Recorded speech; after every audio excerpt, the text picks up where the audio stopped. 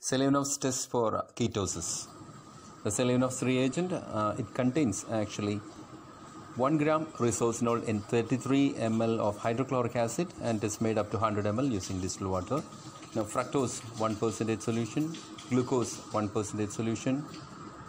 So fructose gives a positive SELIWANOFFS test because it is a ketose sugar, and glucose is actually we have kept it as a negative control because glucose is an aldose sugar, do not give SELIWANOFFS positive reaction. Now approximately 2 ml of fructose is added to the first test tube, and an equal amount, 2 ml of approximately 2 ml of glucose solution is added to the second test tube.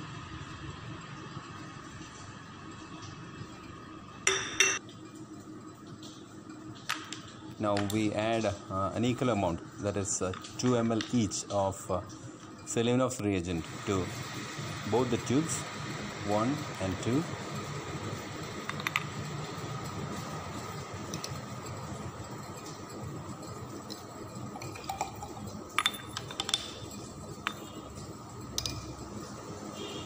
Both the tubes are shaken well and taken to boiling water bath and kept in the boiling water bath for 4 minutes.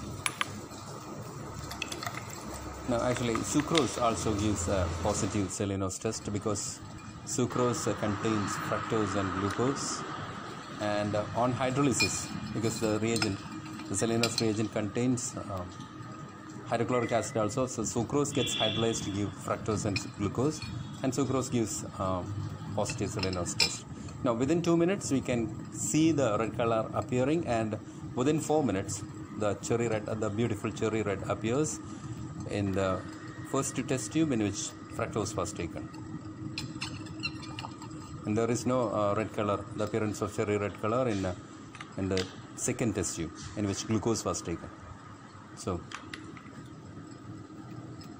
fructose is giving positive SELIWANOFFS test. A positive SELIWANOFFS test, or appearance of cherry red color in the test tube, indicates the presence of ketosis or ketone derivatives in the given solution, like fructose or sucrose. But glucose, like my aldoses like glucose, will not give a positive SELIWANOFFS test. And ketosis actually reacts with strong acids to give its furfural form, which eventually reacts with resorcinol in the SELIWANOFFS reagent to give this cherry red color.